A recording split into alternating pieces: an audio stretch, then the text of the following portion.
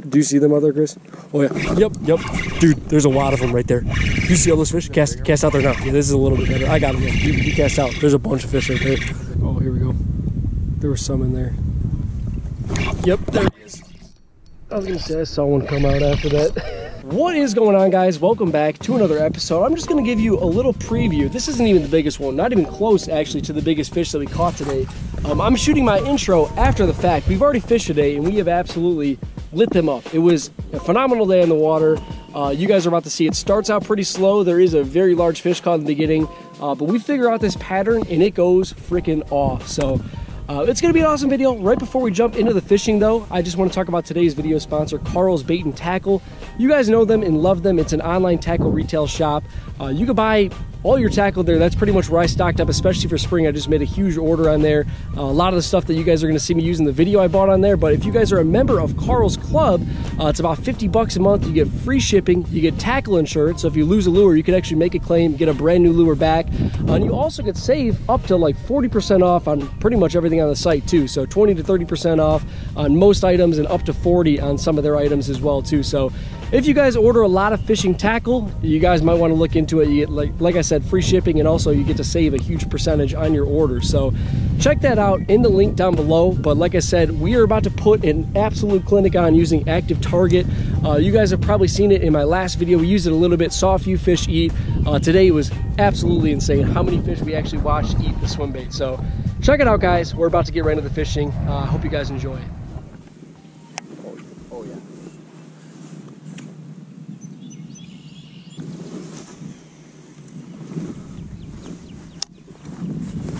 Got him. Let's go. Big one? Net? Yeah. No?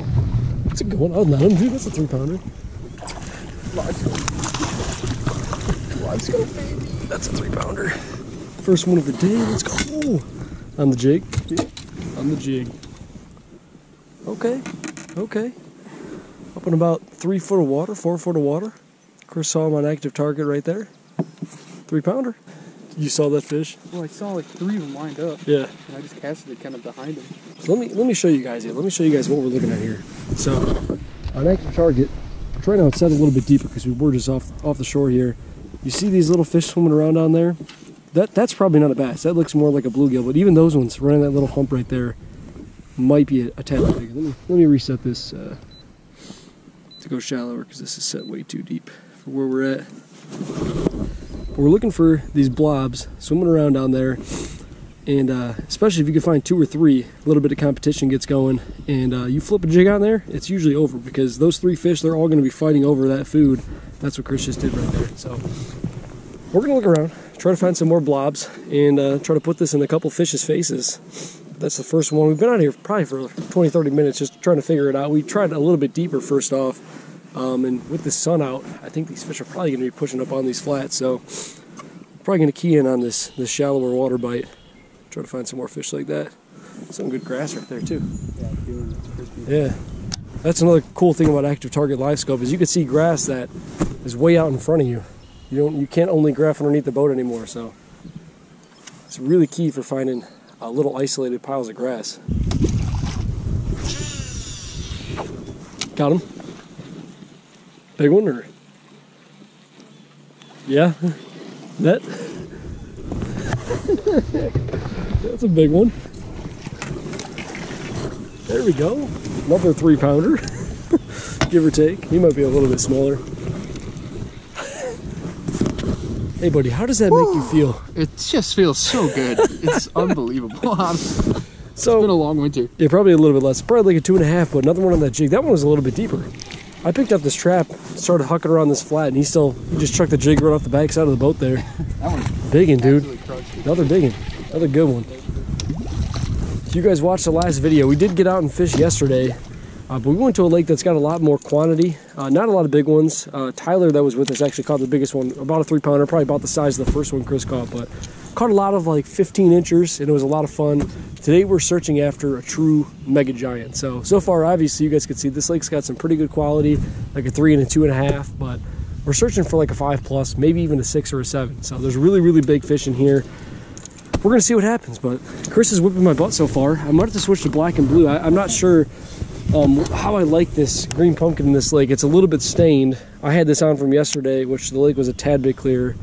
So I might put a black and blue on. If he gets one more bite, we're probably gonna switch to black and blue. We'll stick with green pumpkin for now, but as you guys can see, she kind of blends in with this water, which I'm not a huge fan of. You want that really stark contrast that black and blue will provide, so we'll see. We'll cast this around a little bit more, but if he cracks another 3-pounder, we're switching for sure, hands down. See if we can get bit. I keep putting the jig down too, and then he cracks another one. We got to keep this in our hand, I think.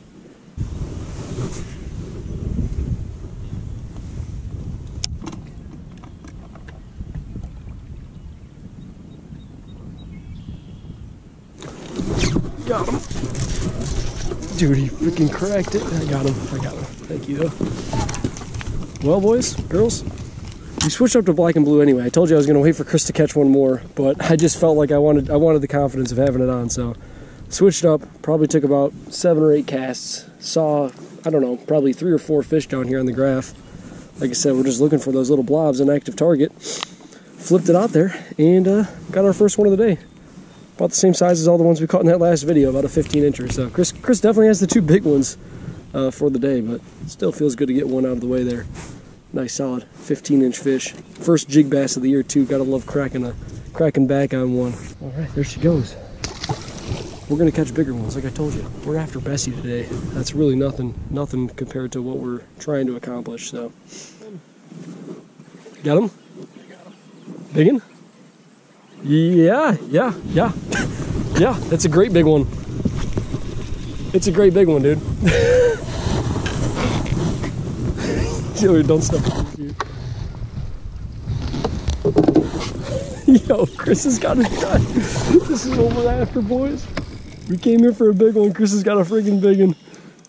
That was like such an unassuming bite, dude. Dude, he just barely mouthed it. I'm the little single swimmer. You've got to be kidding me. Hey! You did it, dude. Look at what he ate. Hey, man, you did it. I told you guys, we're after a 5+ today. I think that's going to do it. And you hold him, you take him. You so good. It was in there. It was good. We're in the roof. Let me get the scale. Let me see if I got a scale. Are you kidding me? Dude, that's got to be over 5. That's got to be a 5-er. But it's so tall and long. It's going to be under 5. No, you're wrong. It'll be close. You're wrong. Chris is wrong. Watch. Coin it right now. Damn it. Just under 5 pounds. Close though? Yeah. Yep. Yeah. 4.76. She's too skinny. I guess looking at her now, and also just because I know I'm wrong for sure now, she's a bit skinny. She's just so big-bodied though. Put her in the box? You wanna? We can keep a couple big ones. Yeah, I mean, it's a big one. Yeah. If we catch any more. Yeah, if we get some more big ones, we'll get our best 5 going. Should have probably kept that 3-pounder, but you know, almost a 5. You know, told you guys we're gonna catch some big ones today. That's what we're after. That's a lot Dude, of fun. he caught that fish on little tiny swim bait, little like 3-inch swim bait with a little Okashira head. Biggins. I thought it was gonna go 5.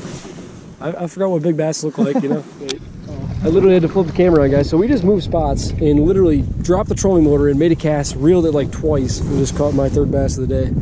I'm still kind of stuck on these little guys. Chris has got that freaking almost 5 and a couple of like a 3 and almost 3, but you know, we're out here. We're catching fish.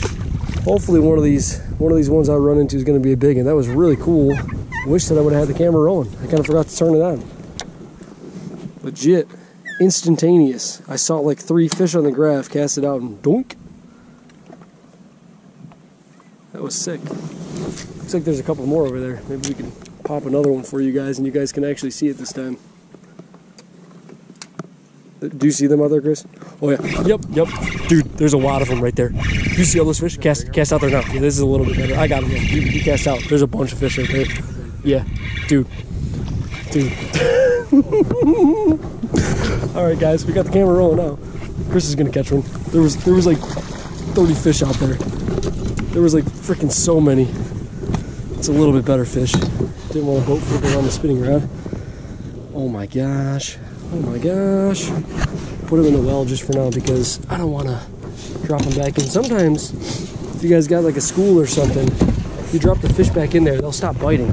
So, I didn't realize there was that many fish right there, so I threw that last one back, but I'm going to put him in the well for a sec. Try to keep these fish fired up. Unfortunately too, that thing afraid of my line.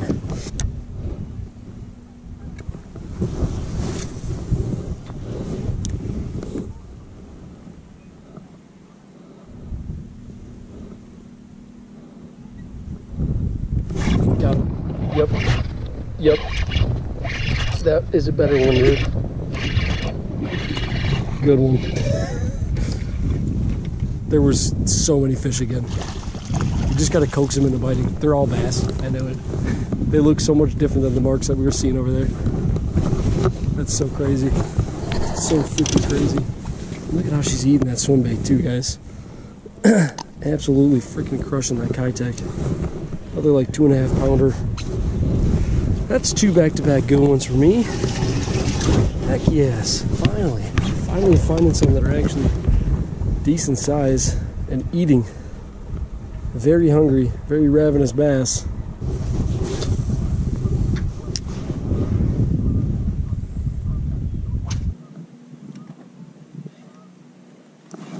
Got him. There he is. I watched him. Another decent one? Dude. That's like the most insane bite of all time.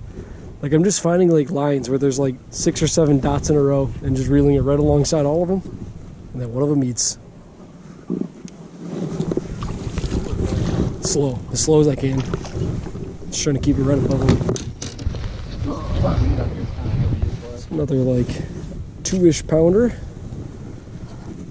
Seems like all the ones over here have been about the exact same size. We haven't caught any really big ones over here, but still all pretty solid quality. And like I said, literally every single one has ate that swim bait up on the roof of the mouth, deep. This thing's got it hooked so weird. There we go. Another 2 pounder. Huh? Oh. Yeah, I just got a bite at the same time. A little tap. Oh, yep, there he is. He came back for it. It's little. Oh, he's another okay one. Dude, you gotta have like a lighter weight and maybe even a bigger swim bait just to have like that paddle action. Just like a little, just so you have like the resistance of the tail and stuff. Just to keep it above them. Trying to keep it low key. There's a lot of boats over here. No net or nothing unless we get a giant. Others probably a little bit smaller, almost a 2 pounder. We figured out the deal, guys. We had a pretty slow morning, caught a couple random ones on a jig. Chris caught one of that Okashira. That's a big one. Obviously you guys saw almost a 5 pounder. But then it was super slow, like 2 hours of almost nothing. Move spots, and like I said, caught that one first cast, and we have not looked back since then.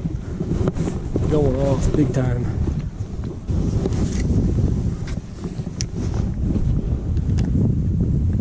Here we go. There was some in there. Yep, there it is. I was gonna say I saw one come out after that. Freaking ridiculous, dude. This one might be a good one. Hard to tell. Oh yeah, that's a. I mean, dude, they're all the same. They're all cookie cutters. Dude, that is so crazy though. I watched that. Fishing is so freaking different now.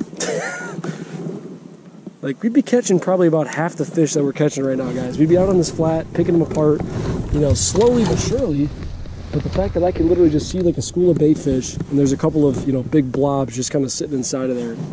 I know exactly when they're going to eat and everything. It's crazy. It's freaking so different. So different from, you know, last year when we didn't really have this on the boat. So, another solid one. I'll toss this one in the well, too.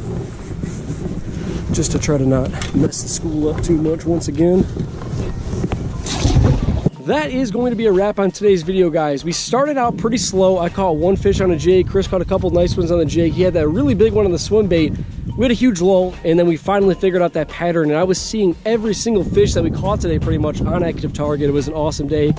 I didn't even film for like the last 2 hours. I caught so many more 2.5 pounders that it really didn't matter. You guys saw me do it like 10 times. You didn't want to see me do it 10, 15 more times because it was the exact same thing over and over.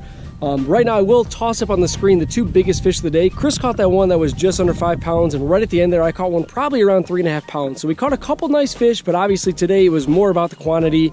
We didn't get the true giant. I mean, a 4 3/4 pounder is not tiny by any means, but we never caught that 6 or 7 like we were going after today. But still great. You gotta love it when you can catch so many 2-pounders, and when you can watch them eat at an active target, it makes it even better. But if you guys want to check out today's video sponsor, Karl's Bait and Tackle, it's gonna be in the description down below. But on that note, I will catch you guys in the next video.